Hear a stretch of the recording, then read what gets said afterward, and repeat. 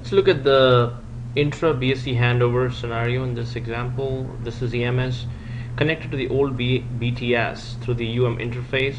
It'll be handing over to the new BTS, both connected to the same BSC. That's why it's called intra BSC handover. So let's see what happens at every point. So MS sends the measurement reports of the received power level from this BTS which it's connected to, and also the measurement reports of the adjoining cells or the neighboring cells to the BSC on the slow associated channel. So this is the, let's say, measurement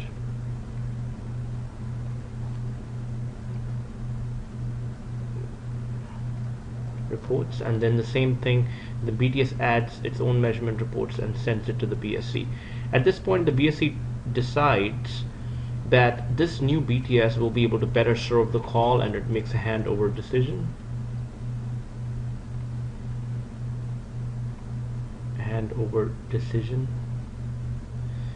At that time, at this point, the BSC sends a BTSM channel activation command to this new BTS that it wants the mobile to hand over to. So BTSM, base transceiver station management protocol is used here, which the message is channel activation message. And in this channel activation message, the BSC includes the handover number, the type of handover, and also the channel type and the channel number. The new BTS responds back with an ACK, with an acknowledgement of this message here. After the new BTS says that okay, I'm ready with the new channel, the BSC will send a handover command to the MS, and the channel used here is fast associated channel RIL3 radio resource handover command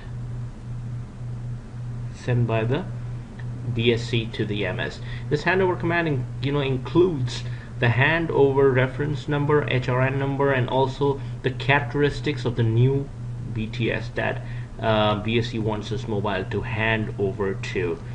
Once the MS gets that message, it switches over to the new radio resource and sends the handover access message RIL3 radio resource handover access message, which contains the handover reference number. The BTS gets that message and actually tells the BSC that through the BTSM message that handover has been detected through the handover detection message here. After that, the new BTS will send the MS physical channel information message RIL3RR, and all of them are happening on the fast associated channel, the physical information, so that the MS can for MS to transmit correctly on on the physical channel. Once the MS gets that, the MS sends set asynchronous balanced mode layer 2 message to the BTS, asking for the BTS switch to the multi-frame mode. Once the BTS receives this message, it will send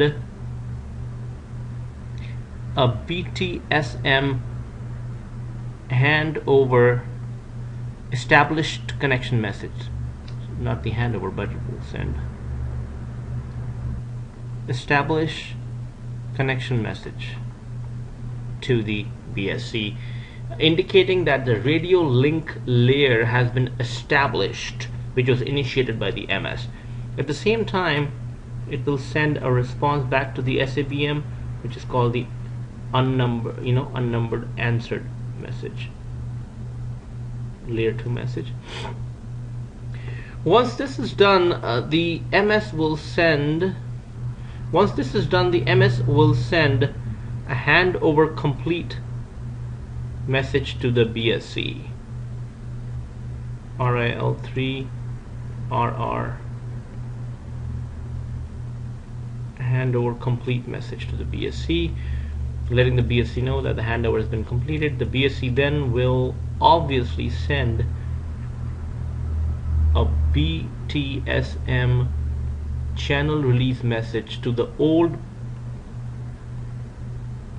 BTS, asking BTS to release the channel now, because the mobile is not anymore in its domain. The mobile has moved over to the new BTS, and this is now acknowledged by the old BTS. And that is the whole process, how the intra BSC handover takes place, where mobile moves from this old BSC to the new BSC. Thank you very much.